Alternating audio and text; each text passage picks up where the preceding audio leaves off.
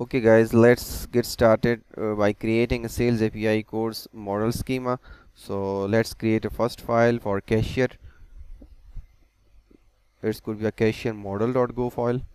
Inside that we'll creating a struct for the model. The struct name type would be a cashier. In the database the table name would be cashiers. So singular and plural combination could be like that. So there are three types in the struct. First is the key, second is the data types, and third the JSON, which could help us in returning the query results and later when we querying the cashier database table.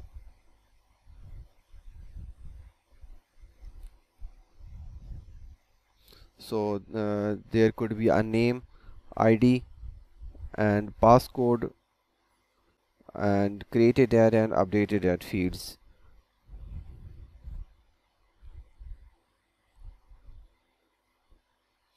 Its data type would be a time stamp, so that's why it created a time.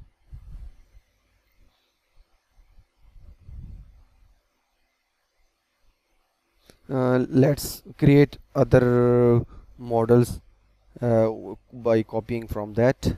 So I have created other models as well. These are the models which I have created for our application sales API in Go.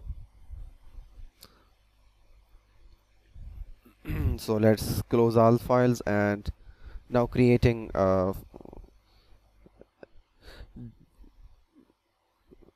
here before creation I will go to gorm.io and copy the installation file from there, installation command, and I will run that here. The gorm ORM will be installed in our applications. We will use it in the DB connection purpose, so it will help us to communicate with the database. So in the AN we will creating MySQL's credential over there because it's a secrets things. So everything which are secrets we will used in the .env file. So here I have entered MySQL DB name, sales API DB, and MySQL user is I have created Amir, and database MySQL password is Amir. So the DB host could be 127.0 and 0.0.0.1. It is the default local host path. So that's it in the config. So in the next we will access that these configuration in the main.go file. So before accessing it here we will need a package for go.env which will help us in accessing the environment variable. So just copying from there and install it. I have installed it, so now going to access that variables. So before accessing we will create a global variable db which will point us to the gorm db. Here I will write go.env.load which will help us to load the environment variables and then accessing it. os.getenv will help us to access that variables. So with the key we will accessing it. os.getenv first it would be a string key and like either here MySQL host, DB host, DB user, DB password, and DB name. So just I'm copying here.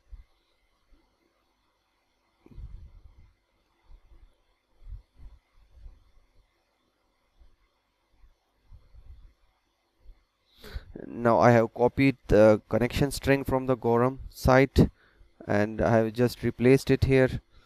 Here in the user section I will provide %s. With later we will the %s means that we will passing variables over there on the next params. So I will show you in shortly. fmt sprintf will give us the accessibility to replace everything with a %s we will assess in the second arguments. So here I will passing that db user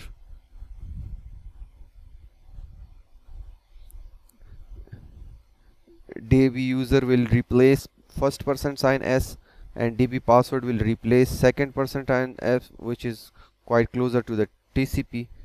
And that's it for the connection. And next, here is the MySQL error. So let's check either the driver is installed or not. If not, we will going to install it. So let's verify it. If you import that and still gives us error, this means that it's not installed. So let's get installed by typing go get in the front of it and paste that, and just enter. That driver will be automatically installed. So it's installed now. Save the file, the error will gone. So in the next, we will going to check either the connection throw an error or not. So for that purpose, if error is not nil, and we will panic. If there is no error, then we will check the connection db. So here db equals to the db, capital db is the gorm var, and the small db is the connection result. So now let's check either it's working or not. It throws an error because the sales API db is not created. So let's create that db in the MySQL database. So I am using their XAMPP server for that purpose, and now I'm creating sales API db over. Now let's try. You have checked that the db connection created successfully, prompt message appears.